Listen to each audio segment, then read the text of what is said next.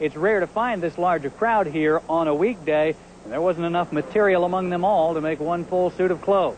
What goes on? It's gone on since the beginning of time. Call it Nude Radio 104.1. Talk jock Ed Tyll drew a pretty big crowd, a crowd that wanted to make a statement. Let me introduce to you who we've got on our buzz today along with you. Please welcome actress Tia Carrere is here. KLSX radio personality Ed Tyll. I mean, he should have, though. Fire comment, Ed. Do the homeless people ask you to put pies in the face of politicians on their behalf? The homeless people have found a relief. They found comedic relief in it. And they have been addressing the issue. There's been a so I just want to get it straight now. So you're pieing them in the face on behalf of the homeless, not to get yourself on a television show or to, get on the 5 o'clock news. No, we're there to talk about the issue.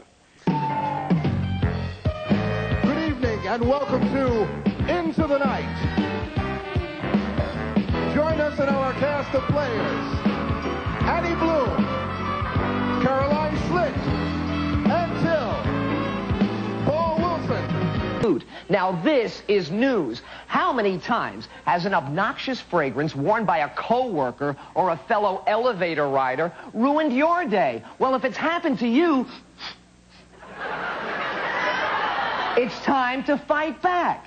But the big news is from the New York Times. You see, Domino's Pizza and AT&T have gotten together. The phone giant has connected a computer to a central Domino's phone number, which will locate the nearest outlet for the caller. The result? Your hungry request is turned into a faster pizza. Now that's news to me. I'm Ed Tyll for Into the Night. Back to you guys.